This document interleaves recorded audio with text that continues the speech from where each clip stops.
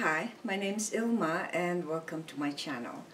I've been posting Christian blogs 12 straight years every day. Today I'd like to share Exodus 4 verses 10 to 17. Here's the word of God. But Moses said to the Lord, "O my Lord, I am not eloquent, either in the past or since you have spoken to your servant, but I am slow of speech and of tongue." Then the Lord said to him, "Who has made man's mouth?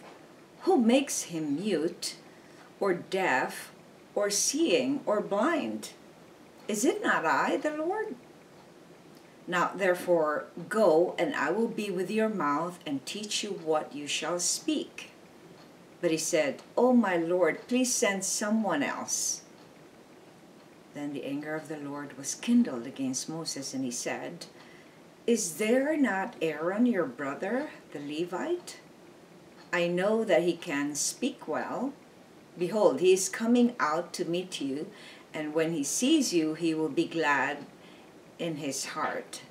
You shall speak to him and put the words in his mouth, and I will be with your mouth and with his mouth, and will teach you both what to do.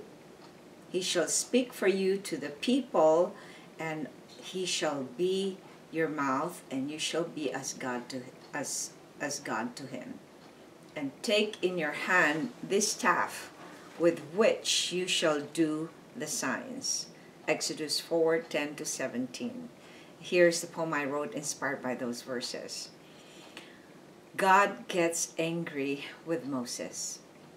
After the signs that God showed Moses to get him to go to his people, Moses continued to be doubtful and fearful that he won't be able to do.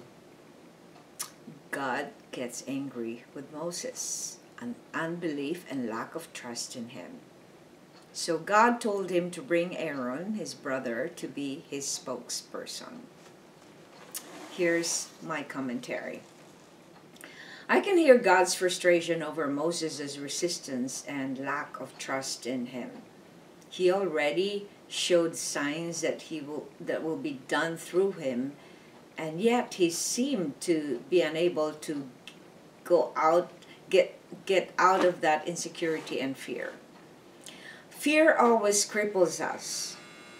We witness here the natural tendency of humans to doubt himself, and thereby doubting God as well.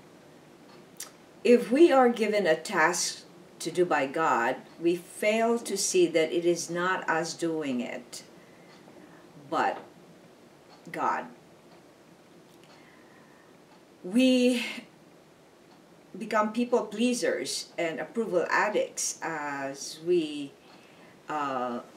being approval addict and a people pleaser are so prevalent in all of us that because we live in a corrupt world.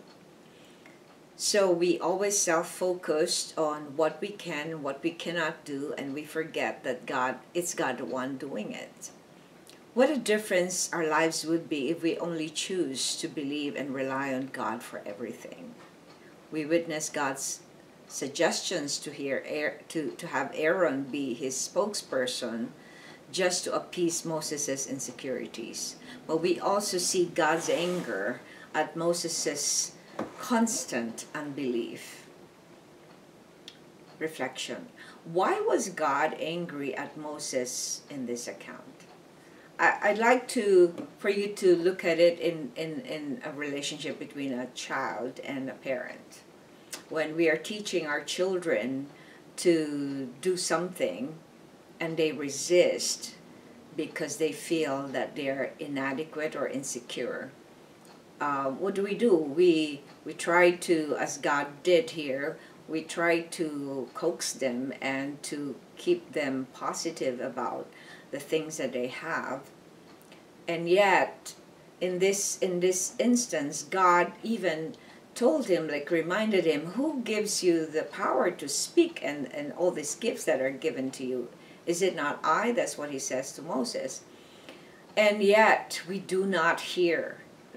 When we are so scared, we cannot hear anything. We can't see the positive. We can't think of the positive. We can only think of the worst case scenario.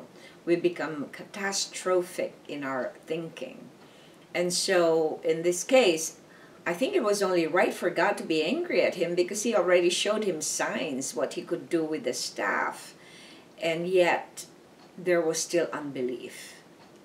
Because of sin, it's easy for us to have unbelief rather than to believe in God and to rely on him. We always rely on ourselves. We always get so focused on, oh, what's going to be good for us, what's not going to be good for us. But God is the one who has the power to decide which ones are good for us and which ones are not. So thanks for watching. I hope you check my website at ilmaarts.com for artworks, photographs, and a copy of this blog.